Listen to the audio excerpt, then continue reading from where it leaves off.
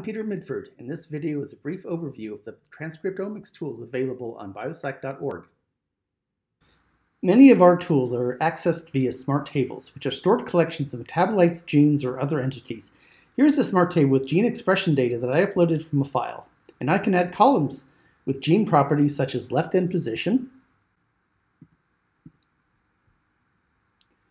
product name, and even a gene regulatory diagram.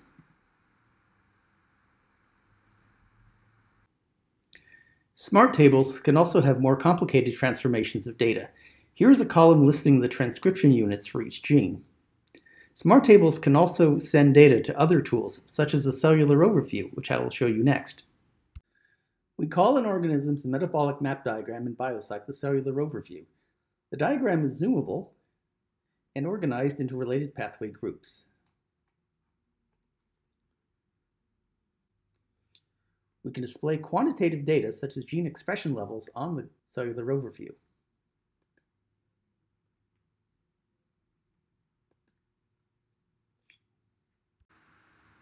BioCyc can also produce a table of pathways sorted by pathway activation levels that are computed from gene expression levels. The table shows pathway names, mini pathway diagrams, and plotted activation scores.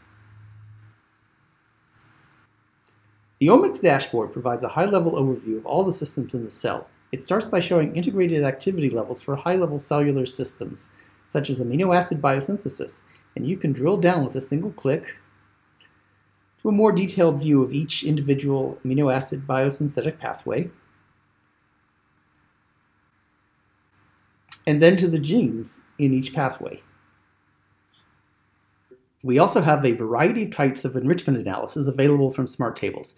Here is an enrichment analysis of genes enriched for pathways from a study of the transition from anaerobic to aerobic metabolism in E. coli. Most of the significantly enriched pathways are related to energy production or fermentation. Some types of genomic data, such as chip-chip analysis, are best displayed as tracks running parallel to a genome.